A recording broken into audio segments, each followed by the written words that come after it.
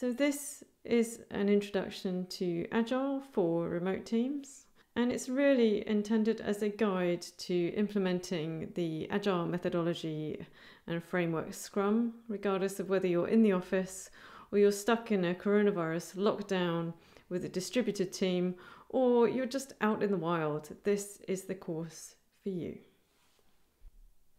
So about me, my name is Gemma. I'm a CTO, I'm a cloud architect, I'm also a new business developer and an Agile evangelist. I have been working for around the last 16 years in technology. I've worked in diverse sectors, including advertising, broadcasting, shipping, finance and healthcare.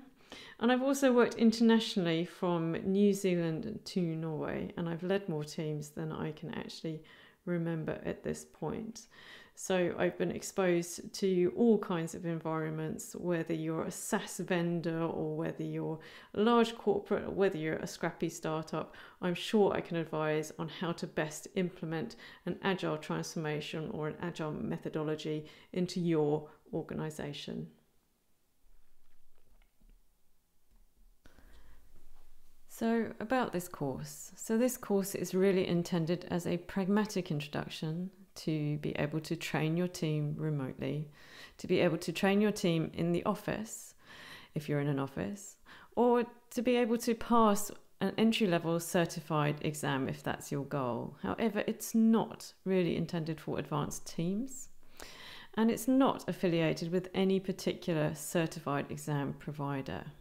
So this course was originally created for a group of product managers, and it was originally intended to get you up and running with the team within one day. So it's a very practical introduction, focusing on the kind of techniques and approach and mindset that you need in order to be able to walk back to your team environment the next day and literally just be comfortable with implementing exactly what you've learned the day before. So regardless of your environment, whether you're in a big corporate environment, whether you're in a small startup, whether you're a distributed team, or whether you're physically in an office space, it doesn't matter. This is a very practical, hands-on introduction to get you started from scratch. So there are several different Agile frameworks and approaches out on the market, all of which really originated with the Agile Scrum approach. However, as these methodologies have matured, there has emerged a division between the enterprise level, so the kind of large organizations, your big corporates, and the small business level. But you will still find Scrum used in a range of different organizations of different sizes and also combined with other product delivery and organizational frameworks. So depending really on what your goal is, the size of your organization as well, you may want to take a further look at some of these certified training providers and organizations. So for pure Scrum, there are broadly two organisations, and they are scrum.org and the Scrum Alliance. And they have various levels of certification from entry level right through to professional trainer expert level. So the Scrum Alliance, they have separate tracks for Scrum Master, for product owners and for developers, starting at right from scratch, right up to the professional level. However, if you look at scrum.org, they also have 3 levels of assessment, but they don't split it out into the different roles. Now, I will come to talk about the different roles a bit later in the course.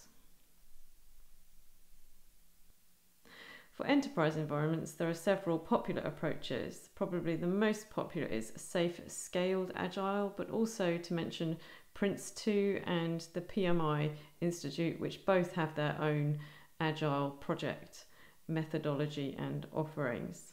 So these frameworks are designed really for large enterprises, which require a level of program and portfolio governance. So a level of coordination across a large organisation, which is obviously much harder to manage and adds a lot more complexity. So for these frameworks, I would strongly suggest taking certified training. However, the costs are quite high. So if budget is your concern and you're just starting out, well, this course and an entry-level certification will be enough to help you. However, if you are going to change jobs and improve your employment opportunities and want to focus in this area, then these certifications can be a handy addition to your CV. So what tools and materials do you need for this course? So I have split out the toolkits and materials into remote and in-person training tracks. So if you're taking the remote track, I strongly suggest that you mix and combine different solutions, as it's only by interacting across a range of different mediums and mechanisms that you will actually be able to commit information to memory. So I've listed several different solutions here for the different types of collaboration that you may want to enable and you will need to enable through the course. So if you haven't come across these before, Miro, Mural or FigJam. So these are interactive whiteboards, and essentially you can create your own sticky notes, or you can write, you can create notes. There are different templates in there. I will just show you the websites just briefly of Miro and Mural. And if you haven't got an account, I strongly suggest that you sign up.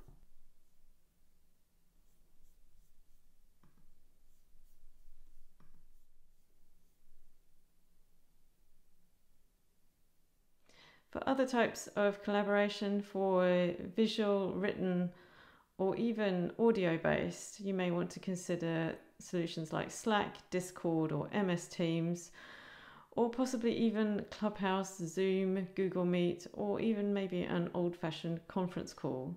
I guess the only caveat with something like Clubhouse is that obviously all of the clubs on Clubhouse are open to the public, so you may have random people jumping in and wondering what on earth you're doing in your meeting. Now for in-person training, you will need 200 to 300 lightweight plastic balls, and it will become apparent why you will need these in one of the exercises a bit later in the course. You will also need paper and marker pens, a whiteboard and more marker pens to use on that whiteboard, and you will need a printer for all of the PDF handouts, which you can find towards the end of this course as well. So I'll give you a few minutes to grab a coffee and to decide which solutions you are going to use for collaborating with your team over the next few hours of this training session. And I'll see you in the next lesson.